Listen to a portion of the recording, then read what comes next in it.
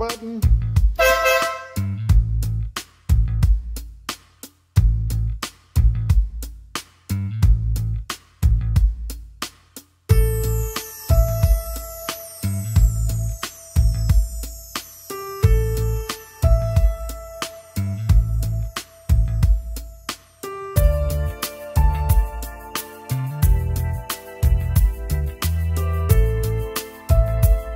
Welcome back to the channel. We are going to be back on the Cobra today because we've got a little bit of a pause on the 32 Ford. Let me show you what we've actually got done on the 32. I think you'll kind of find it kind of funny.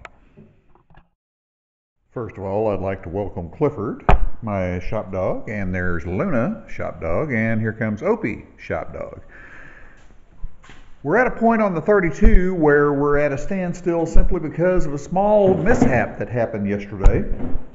I got in the relay for the fuel pump on these. Since it's running an EFI fuel pump, even though I'm running a carburetor, you do have to have it on a relay. So I've been back here hooking up the relay and everything, and yesterday when I got ready to test things, dropped a wrench on the battery, shorted it out.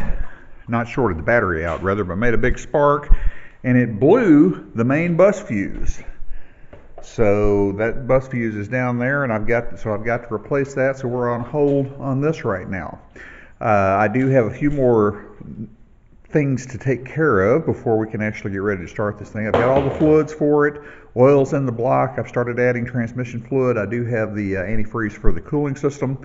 I'm going to have to run a vacuum line for the modulator valve on the back of the C4 transmission, and also run the PVC valve, and I've got some hoses I've got to pick up, so that will be coming soon. What we're going to be doing now is we're going to be attacking the Cobra again. What I've been doing today is I've been laying out where the seat mounts go. A few moments later. But anyway, the seat mounts for the adjustment, and of course the passenger seat is static. Those are positioned, so I'm going to pull that back out, and I'm going to start putting in this right here. I'm using Cool Mat to line the interior cockpit to reduce heat and noise. So let's get busy, let's get to work.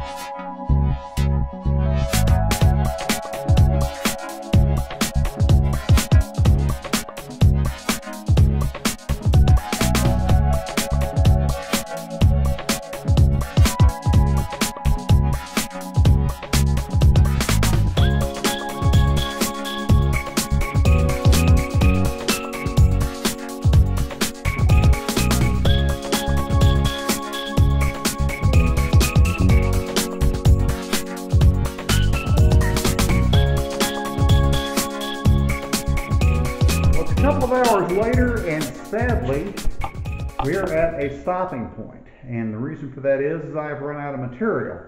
I do have some more of the original stuff that I coated the floor in on the F100 many moons ago, but it is in this shop somewhere and I've got to locate it. But I am at a stopping point for now, but let's see what we've got.